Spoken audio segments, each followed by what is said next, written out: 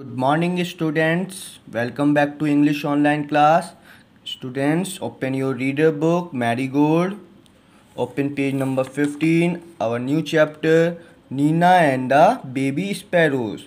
Nina and Baby Sparrows. Okay, this is a story written by Pratibha Nath.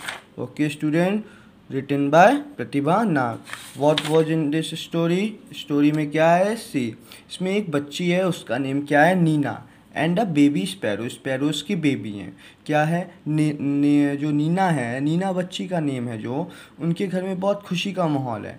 क्यों खुशी का माहौल है? Because her aunt was going to married, उसकी aunty जो थी उनकी शादी थी।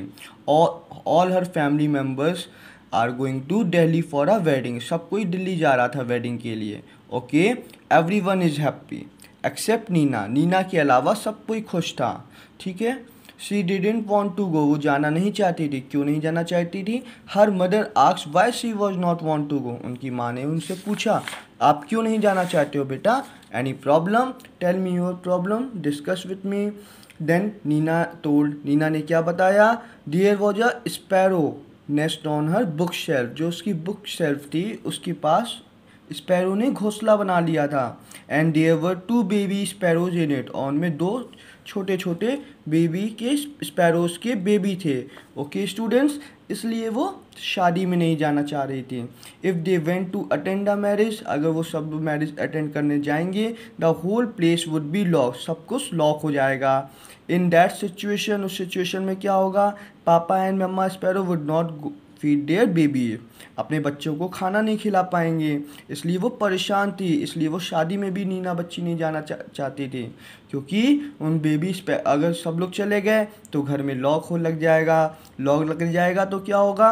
जो मम्मा और पापा स्पैरोज हैं अपने बेबी स्पैरोज को खाना कैसे खिलाएंगे? उसके मन में ये बात उसको सता रही थी। Then her mother understand the problem of the Neena, Neena की प्रॉब्लम उन्हें समझ में आई। ओहो, इज द प्रॉब्लम, ये प्रॉब्लम है, इसलिए नहीं जाना चाहती हमारी बच्ची नीना।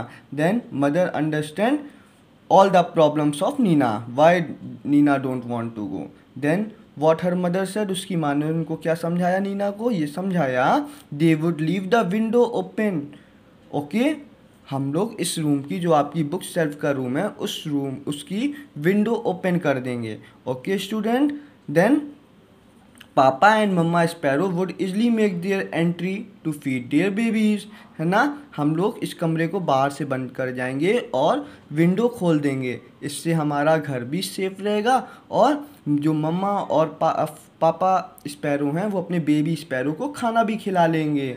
देन व्हाट हैपेंड, उसके बाद नीना रिलैक्स फील किया, उसने, उसको बहुत खुशी हुई। हाँ, चलो अब मेरी प्रॉब्लम सॉल्व हो गई।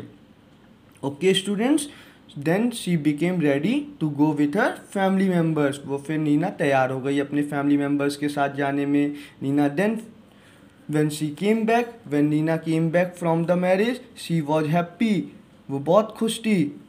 Why she was happy?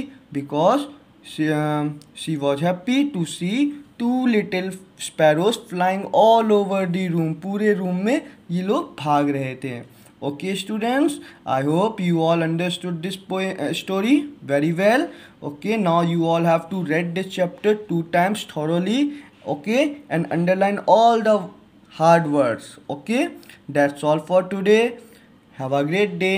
Bye bye. Stay home, stay safe.